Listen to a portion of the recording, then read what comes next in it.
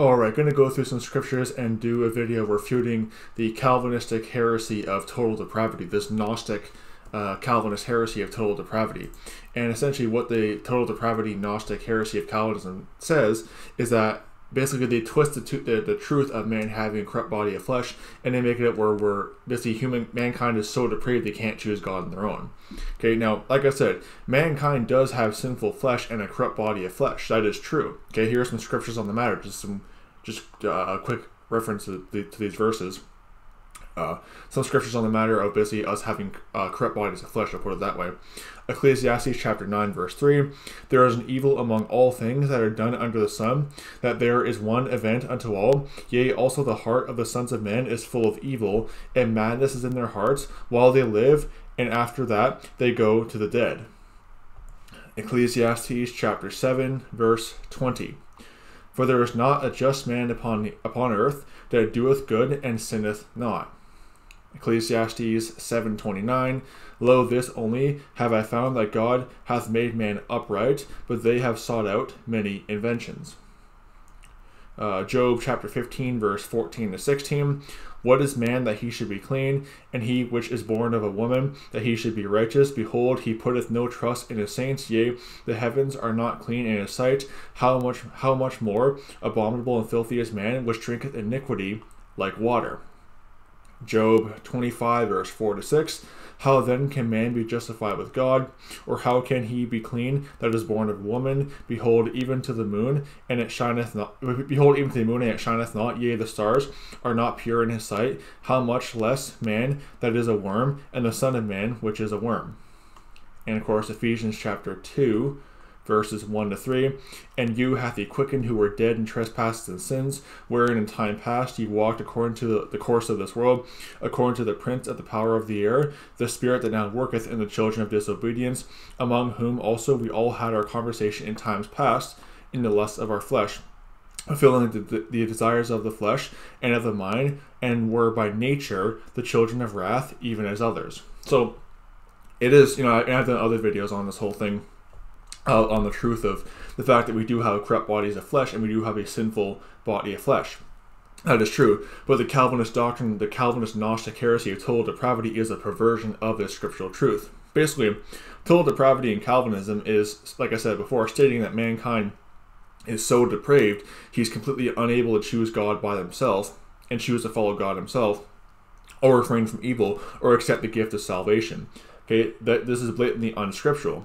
Okay, while we do have corrupt bodies of flesh, we're not just totally depraved that we can't even choose God or even choose to refrain from evil and do good. Okay, what saith the scriptures? Well, the fact that even unsaved Gentiles have the law written in their hearts. Romans chapter 2, verse 14 to 15. For when the Gentiles which have not the law do by nature the things contained in the law, having not the law, are a law unto themselves, which show the work of the law written in their hearts, their conscience also bearing witness, and their thoughts the mean, while accusing or else excusing one another. Okay, and more proof of this is the fact that there are sins that are against nature.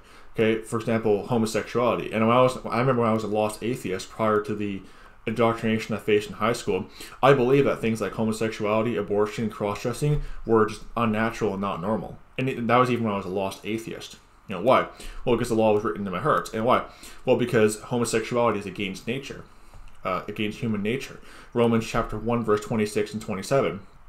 For this cause God gave them up unto vile affections, for even their women did change the natural use into that which is against nature, and likewise also the men, leaving the natural use of the woman, burned in their lust one toward another, men with men, working that which is unseemly, and receiving in themselves that recompense of their error, which was meat.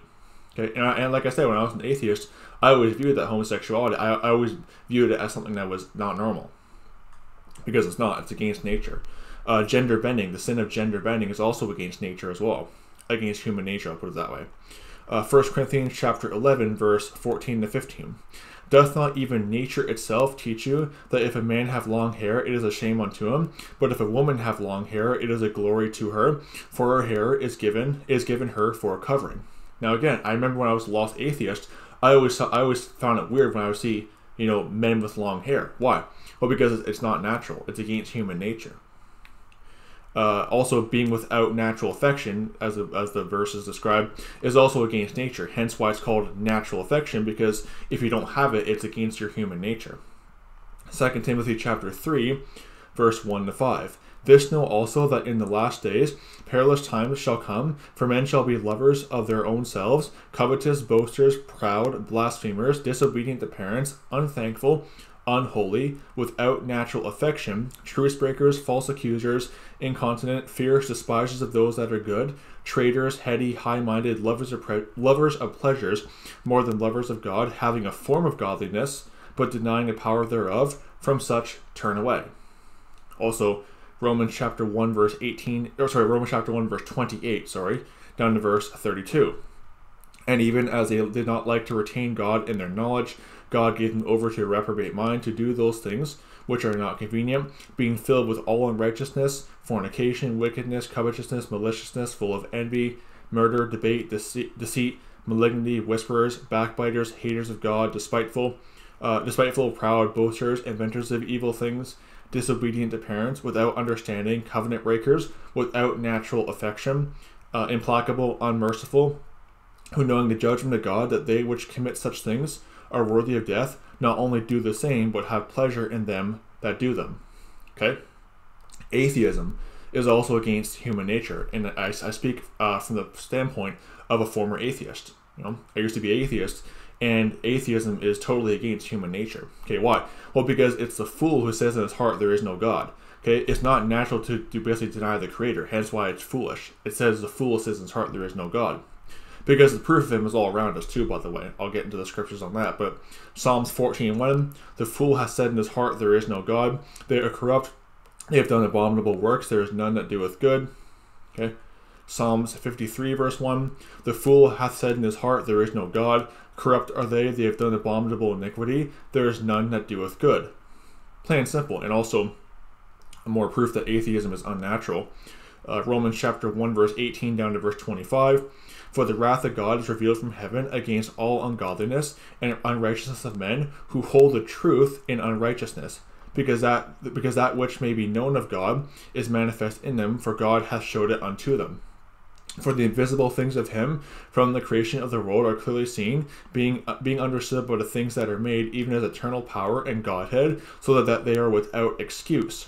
Because that when they knew God, they glorified him not as God, neither were thankful, but became vain in their imaginations, and their foolish heart was darkened.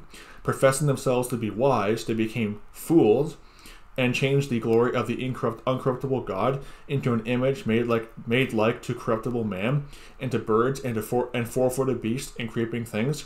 Wherefore God also gave them up unto uncleanness, through the lust of their own hearts, to dishonor their own bodies between themselves, who changed the truth of God into a lie, and worship and serve the creature more than the Creator, who is blessed forever. Amen.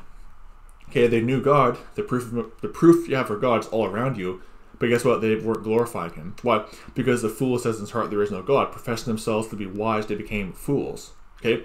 Atheism is against human nature. So while we do have corrupt bodies of sinful flesh, there are still sins that are against our nature, and also we are not totally enabled to do anything good.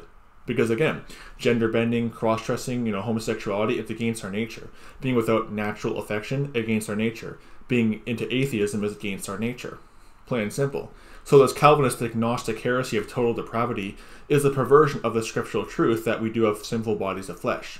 Okay? Don't be deceived by Calvinism. It's just modern-day Gnosticism repackaged. Okay? Augustine converted out of Gnosticism, and then he laid the bedwork for Calvinism's heresies. Plain and simple. Also with Islam as well, which I've shown pretty much, because I did a video about the Islamic roots of Calvinist doctrine. Both those false religions come from Augustine, who in turn got his views from Gnosticism. So anyway, don't be deceived by Calvinism. May the grace of our Lord Jesus Christ be with all the brethren. Goodbye.